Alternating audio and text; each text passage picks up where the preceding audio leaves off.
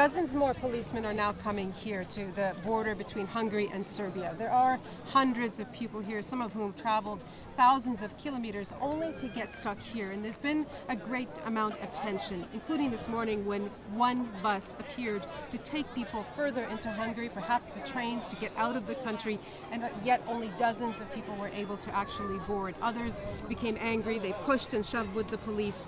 Now, as we see more police presence here at the border, people here say they are not animals, they would like to be treated better. They want simply to pass through Hungary. There was a window over the weekend where thousands of people passed into Austria and onto Germany and other countries.